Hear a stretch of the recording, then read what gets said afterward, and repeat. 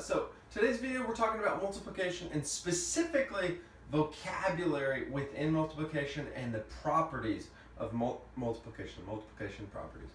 So starting out, the associative property, okay? Associative property. You can multiply a group of numbers no matter how they are grouped and get the same answer. So if you have 3 times 4 times 2, great. 3 times 4 times 2. Or if you wanted to go 3 times 4 times 2, it doesn't matter. The associative property applies to addition and multiplication, and you can reorder or regroup the numbers however best fits you. Number 2, the commutative property. 2 numbers can be multiplied in either order. It's the exact same thing pretty much, okay? Except you don't have parentheses, just 2 numbers, 4 times 2, great, 2 times 4. 90 times 35, and then 35 times 90. It's the exact same thing. The associative property means you can, like, you're an associate of someone, you meet with them, you group with them.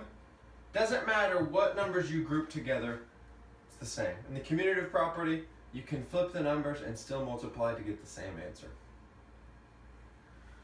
2 other properties, the identity property and the zero property. Any number, you can multiply any number by 1 and the number keeps its same identity. 8 times 1 is 8. 10 times 1, 10. 4 times 1, 4. 389 times 1 is 389. Doesn't matter the number that you multiply by 1, you're going to get that same number. And then the zero property, it's kind of the exact opposite. You're not going to get the same number, you're going to get 0. 8 times 0 is 0, right? So the product of any number and 0 equals 0. 4 times 0, 0. 389 times 0, 0. Okay, we have 4 more vocabulary terms to deal with. The product. Anytime you're talking about multiplication, the product is a term that could be used. 7 times 3 is 21. The product is the answer when 2 or more numbers are multiplied. So when you multiply numbers together, that's the product. 9 times 4, 36. And then 2 times 8, 16. The product is the answer of a multiplication problem.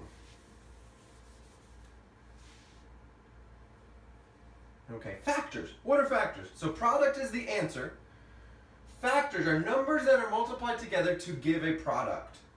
Okay, so 21, 7 times 3 they're both factors of 21. Okay, 9 times 4 is 36. So 9 and 4 are both factors of 36. So let's look at 36. So there's many factors. 12, right? 12 times 3 is 36. So 12 and 3, those are factors. 9 times 4 is 36. So 9 and 4 again, factors. What about 2 times 18? Same thing. 2 times 18. Those are both factors.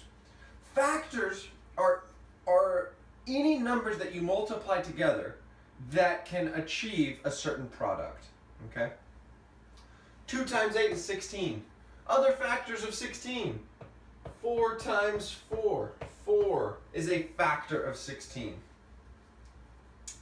Okay. And then now we have multiples. What are multiples? Okay? Multiples, the product of a whole number and any other number. Okay, so if you multiply any number times another number, that's going to be multiples. And I'm going to illustrate that. 3 times 4. So multiples of 3. Okay, let's look. We can start at 0. 1, 2, 3, 4. 3 times 4 is 12. 3 is 1. 6, 2, 9, 3, 12 is 4. And we can keep going. Those are all multiples of 3. And we can go backwards too. 1 time backwards from 0, negative 3. And if we kept going, 15, 18, 21, 24, 27, 30, multiples go on forever. And now look at this. 5 and 2. We start at 0. 1, 2. 0 to 5 to 10. We can continue multiples. 15, 20, 25, 30. Right? And so it doesn't matter what the line is. Maybe we could say 10, 20, 30. What are those? Those are multiples of 10. 10, 20, 30. Or if we wanted to say multiples of 15. 15, 30, 45, 60. On a number line, you can go multiples in either direction as far as you wanted to go. Okay. This is the most difficult term that we have today.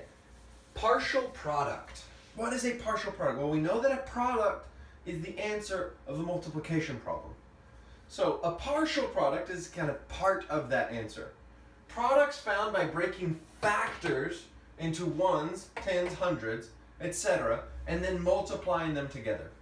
So we can look at the problem, 52 times 35. Well, let's break this down to expanded form. 50 plus 2, right? So 50 plus 2 times 30 plus 5. And then this is a multiplication grid. Well, what is 30 times 50? Well, that's 1,500. Okay, 30 times 2, 60. What's 5 times 50? 250. And then 5 times 2 is 10. So a partial product is any of these squares. This is a partial product. This is a partial product. Partial product. Okay? And what you can do with these partial products is add them together. This is now an addition problem.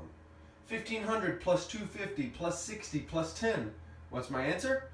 1820 is my final answer to the original math problem. Guys, this is just a quick vocabulary video about multiplication. Please let me know if there's anything else I can do for you. Have a great day.